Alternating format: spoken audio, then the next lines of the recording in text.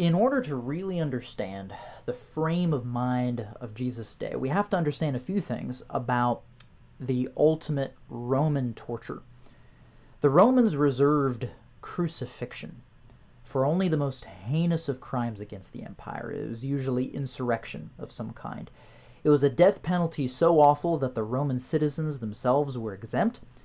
They never even talked about it in proper conversation.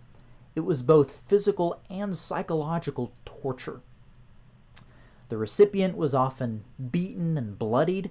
Prior to that, just short of death, they were publicly led to their cross. Their crosses were prominently displayed to ensure maximum shame.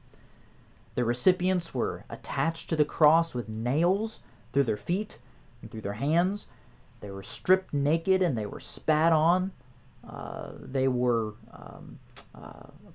constantly degraded and dehumanized. Their death was not slow. It sometimes took days before a recipient would suffocate from the weight of their own body on the cross. If time was of the essence, they might have their bones broken. Sometimes they were lit on fire. The whole time, of course, insults are being heaped up on them.